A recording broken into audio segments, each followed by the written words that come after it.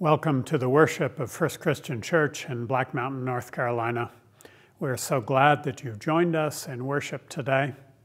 Whether you are a member of this congregation or just visiting with us, we welcome you and pray that you will be blessed through this time of worship. At the beginning of a new year, we look forward to a gradually brightening world. We pray for God's light in our darkness, and for God's promises of justice and righteousness. On this Epiphany Sunday, may we, like the Magi, have a star to guide us on our journey, and may we hear and share the good news of the birth of light and love, which can transform our lives.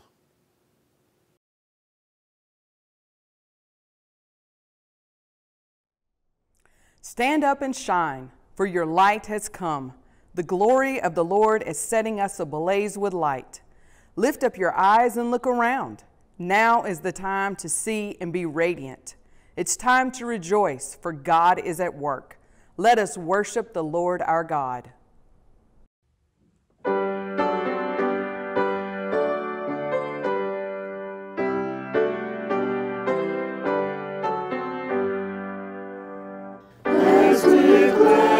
Sages bold did the guiding star behold, as with joy they hailed its light, leading onward, beaming bright. So true, morning star, may we evermore your splendor see, as with joyful steps they sped to that lowly manger bed, there to bend the knee before one whom heaven and earth adore.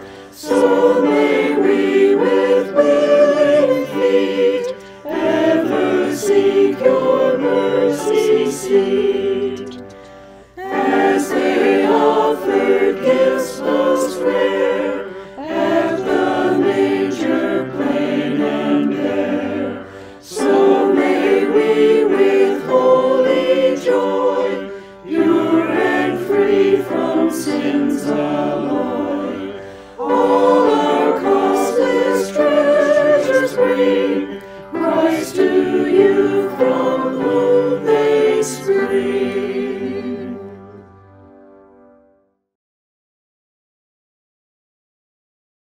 In the midst of so much difficulty and darkness, O God, we rejoice in the light which came into the world in Jesus, the one we claim as Christ. As we worship, help us celebrate the shining light which led travelers to find the child Jesus so long ago, and the light which continues to lead us to find and follow the Christ who is light of the world. Amen.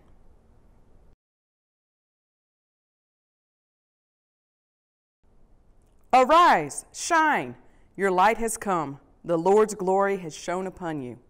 Though darkness covers the earth and gloom the nations, the Lord will shine upon you. God's glory will appear over you. Nations will come to your light and kings to your drawing radiance. Lift up your eyes and look all around. They are all gathered. They have come to you. Your sons will come from afar and your daughters on caregivers' hips. Then you will see and be radiant. Your heart will tremble and open wide, because the sea's abundance will be turned over to you. The nation's wealth will come to you. Countless camels will cover your land, young camels from Midian and Ephah. They will also come from Sheba, carrying gold and incense, proclaiming the Lord's praises.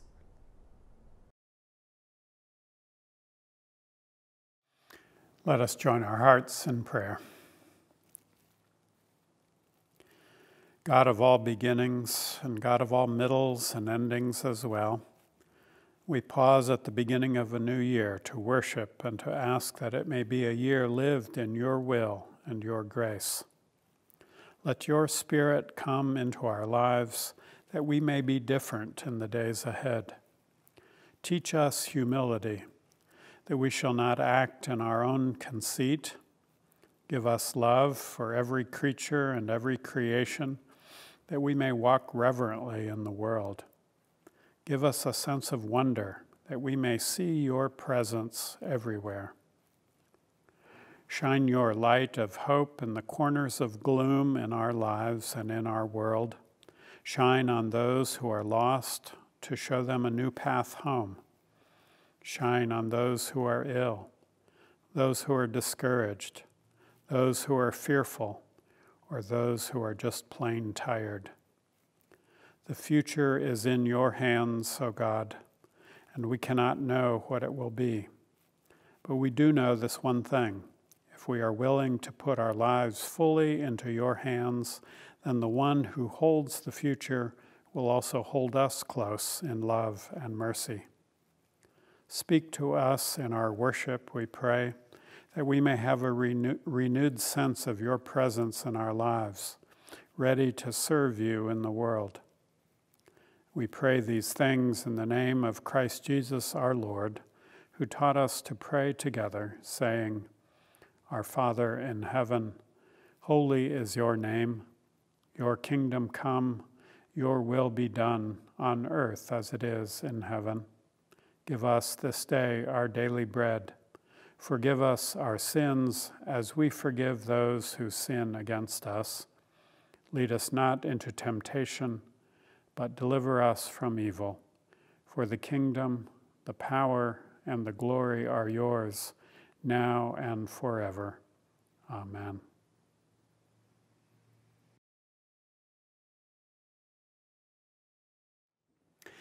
Today we read of the Magi and their gifts of gold, frankincense, and myrrh, gifts of gratitude and honor. And what about us? Don't we also seek to honor God? Let our offerings be filled with honor and gratitude. Let us give our gifts with joy and thanksgiving.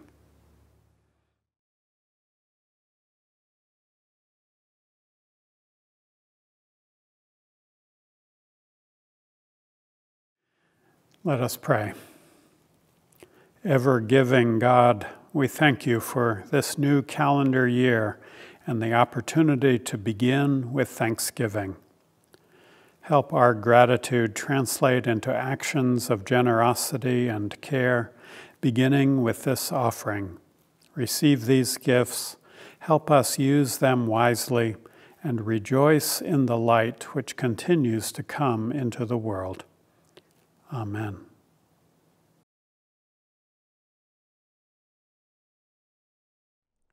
After Jesus was born in Bethlehem, in the territory of Judea, during the rule of King Herod, Magi came from the east to Jerusalem. They asked, "Where is the newborn King of the Jews? We've seen his star in the east, and we've come to honor him." When King Herod heard this, he was troubled, and everyone in Jerusalem was troubled with him. He gathered all the chief priests and the legal experts and asked them where the Christ was to be born. They said, "In Bethlehem of Judea, for this is what the prophet wrote. You, Bethlehem, land of Judea, by no means are you least among the rulers of Judah, because from you will come one who governs, who will shepherd my people Israel." Then Herod secretly called for the Magi and found out from them the time when the star had appeared. He sent them to Bethlehem, saying, "Go and search carefully for the child. When you've found him, report to me so that I too may go and honor him." When they heard the king, they went. And look, the star they had seen in the east went ahead of them until it stood over the place where the child was.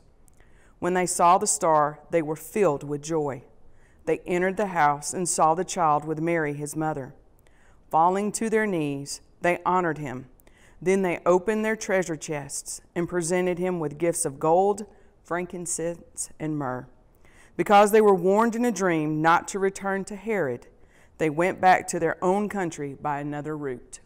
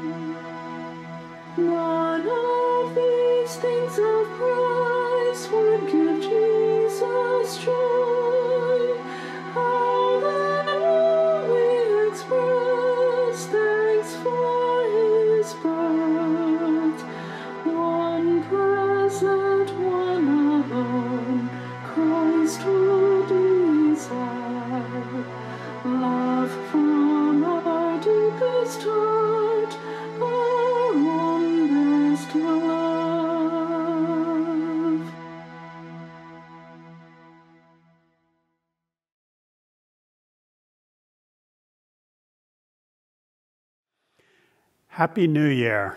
We made it to 2021.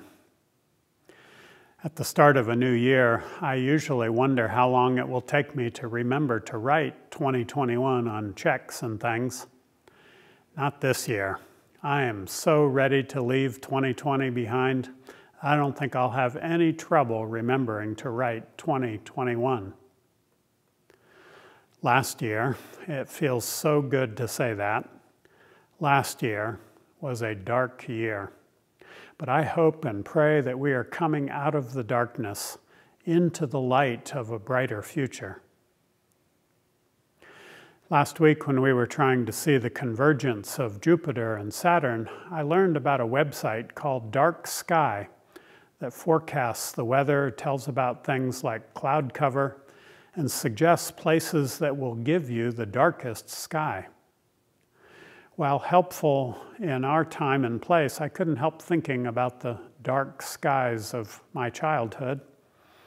Growing up in a rural village in the Congo, the only electric lights we had were when we ran the campus generator for 3 hours every night, from 6:30 until 9:30. When the generator was turned off, it got dark, very dark, all at once. Whoever was operating the generator, and I took my turn at that when I was home from boarding school, was supposed to blink the lights once as a warning and then wait 5 minutes before turning them off for the night. That 5-minute warning was so you could light a candle or a kerosene lantern and not be stumbling around in the dark. Occasionally, either we'd not be quick enough or the generator operator didn't wait long enough, and the house would be plunged into darkness. We'd fumble around for the matches and the lantern. It's amazing how dark a house can be when there's no outside light, and how bright a single match can be when lit in a dark house. One little match can light up the whole room.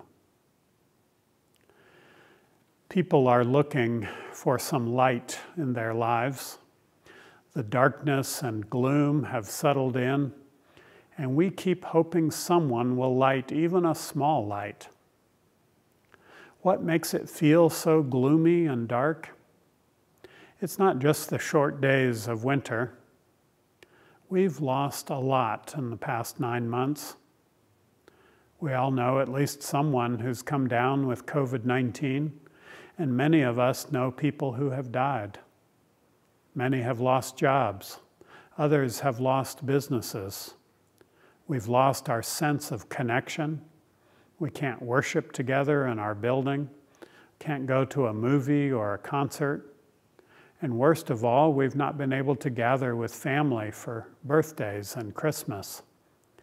It has been a COVID Christmas. And on Wednesday night, it was a COVID New Year's Eve in Times Square. Our sense of isolation makes the gloom feel even more oppressive. It feels dark. This is not the first time that God's people have faced the kinds of losses that make it feel dark. In today's passage from the Hebrew Bible, the prophet Isaiah announces, "For darkness covers the earth, and thick gloom covers the nations." We may be saying, yeah, that's pretty much how I feel this Epiphany Sunday. But Isaiah was not speaking to people living through a COVID Christmas. Isaiah is speaking to God's chosen people who have lost almost everything. Centuries before the birth of Christ, Israel was defeated by foreign powers. The temple was destroyed, the walls of Jerusalem torn down. Many of the Jewish people were carried off to exile. They hoped and prayed that they would someday return home. But as the waiting grew longer, their world grew darker. Loss will do that to you, even if you are a person of faith.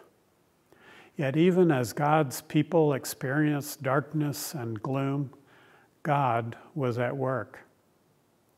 And this is Isaiah's message. Yes, darkness covers the people, but Isaiah also says, upon you the Lord shines.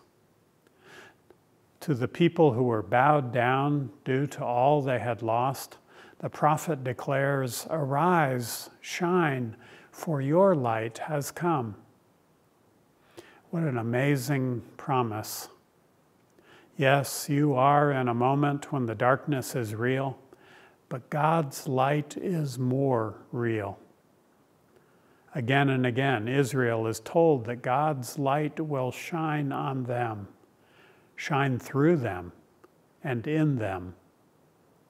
Other people from other places will see God's light shining through these formerly gloomy people, and they will stream towards God's people, bringing gifts, praising the Lord. Isaiah's prophecy points toward the experience of the Magi, these non-Jewish wise people who follow the light of a star. They come from other nations, riding toward the place of the Messiah's birth, bringing the gold and frankincense of which Isaiah speaks. Jesus, the baby they make an epic road trip to come see, is the light of the world. His birth conquers the darkness. The Gentiles, represented by the Magi, are drawn by that light to celebrate what God has accomplished for all people in the birth of Mary's Son. Isaiah says that the darkness was real, the losses were real. And the light, well, the light was God's. The people themselves were not the light, but Isaiah says that God's light is going to shine upon them and through them, and that is how they will see their way home. And when others see God's light shining through them, they too will stream toward the Lord. When my mom lit the little kerosene lantern in our house in Milundu, she lit up the room. But she wasn't the light. Yet she knew where to find the light and how to share the light. When John the Baptizer appeared in the desert, he said very plainly, I am not the light. But he knew where to find the light, in the same place the Magi found it, in the child of Bethlehem.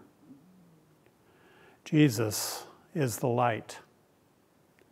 I think we can take comfort in this message of Epiphany.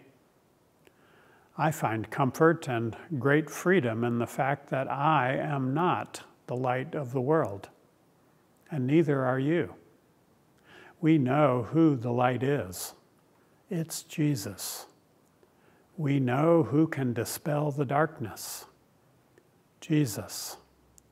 We know who the Savior is. It's Jesus. Sometimes we can become overwhelmed by the gloom we encounter in this world, the challenges we see before us. All of that is real. But it is not up to us in our human limitations to figure out how to fix everything that's wrong in the world.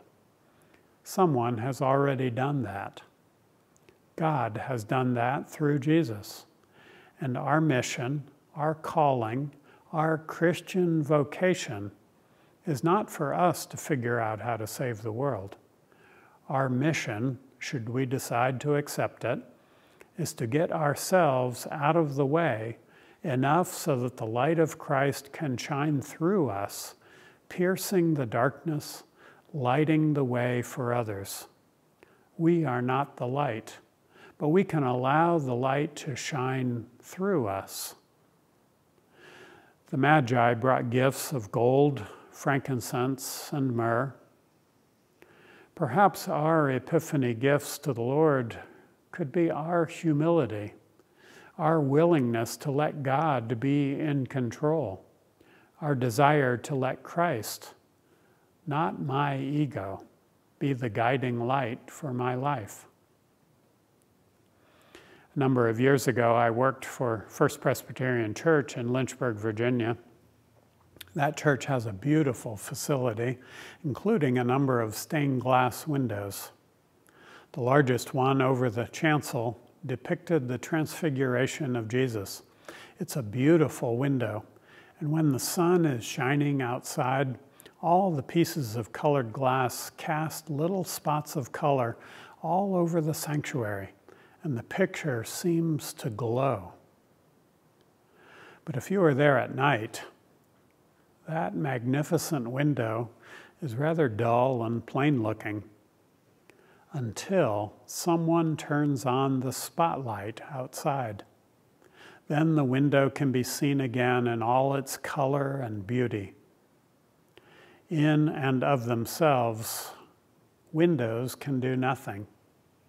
But when the light shines through them, each unique piece of that glass shines its beauty and color, and together they can tell their story.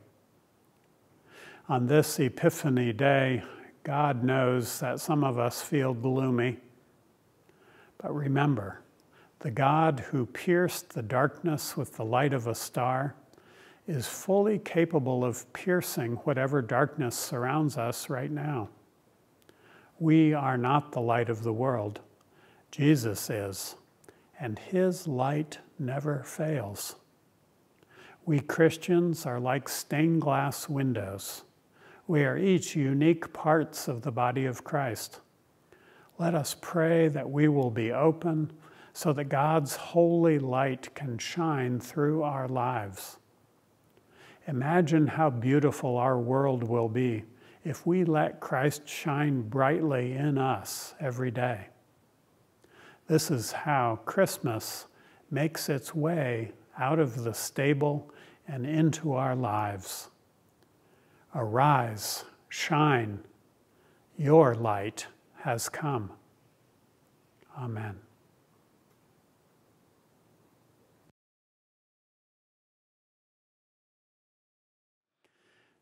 Matthew doesn't give us many details about the Magi's visit with Joseph and Mary. How long did they stay? Other than giving their gifts, what else did they do? Did Mary offer them food before they left for their own country by another road? For 2,000 years, table fellowship has been part of what connects Jesus' followers. At this meal, all are welcome. At this table, there is a place for you, even if we're removed from this sanctuary and connected via cyberspace. Wherever you are, sharing in a simple meal, remembering Jesus, may you too be overwhelmed with joy. For the glory of the Lord is setting us ablaze with light. We have seen the light of Jesus, and we come to pay him homage. Come, the table is spread, and the feast awaits.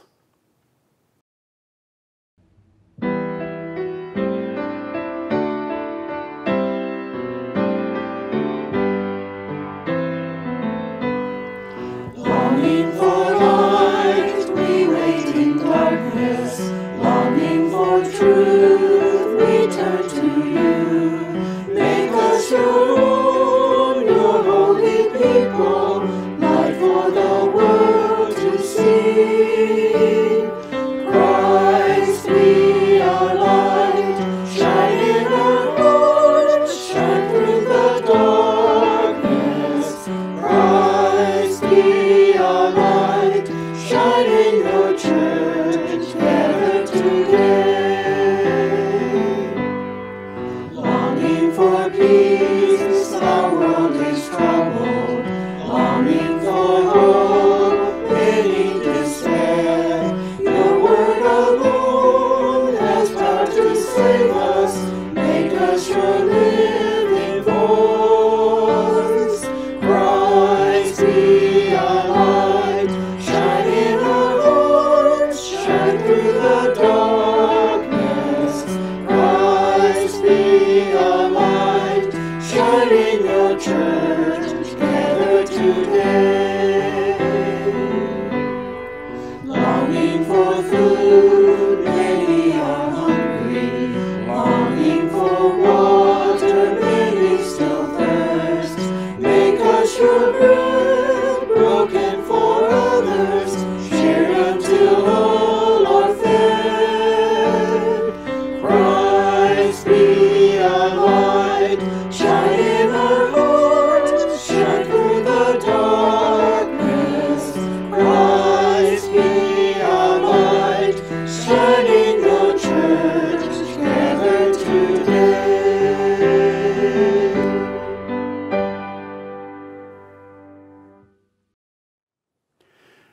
supper that evening in the upper room, Jesus took bread, and after giving thanks, he broke it, and he gave it to them, saying, "This bread represents my body, broken for you.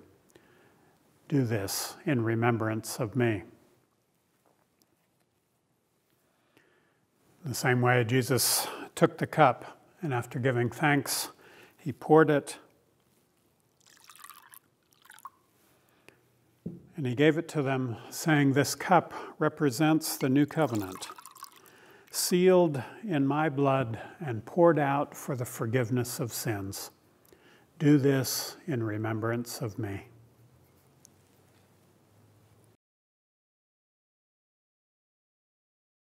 Gracious God, we come to you this first Sunday of the new year, thanking you for all you have provided for us.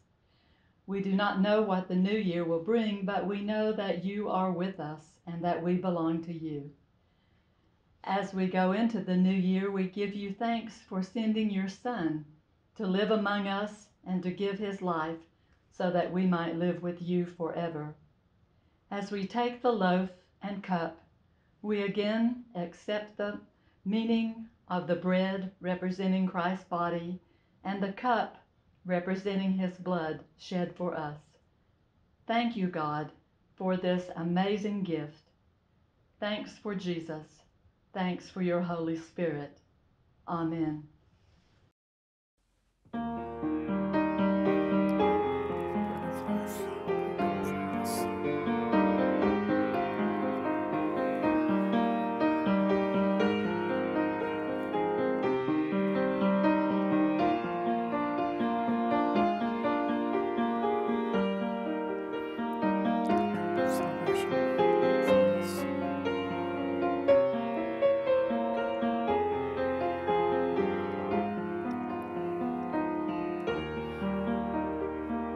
As often as we eat this bread and drink from this cup, we remember the Lord's life, death, and resurrection, and proclaim his ongoing presence with us.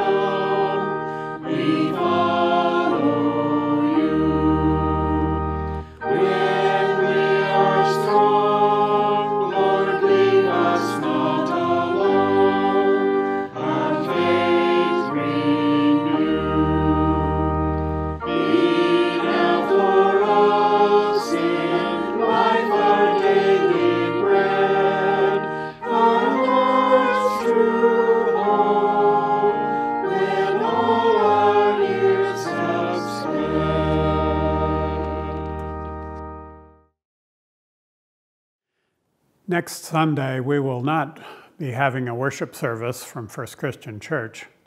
We invite you to visit another church's online worship. You might especially be interested in worshiping with a Disciples online community called disciplesnet.org. This community has been worshiping online since before any of the rest of us even considered it. This is their mission, disciplesnet.org. And now, friends, having found what we are looking for, let us go into God's world, bearing the light of hope and peace to do the will of our God. Amen.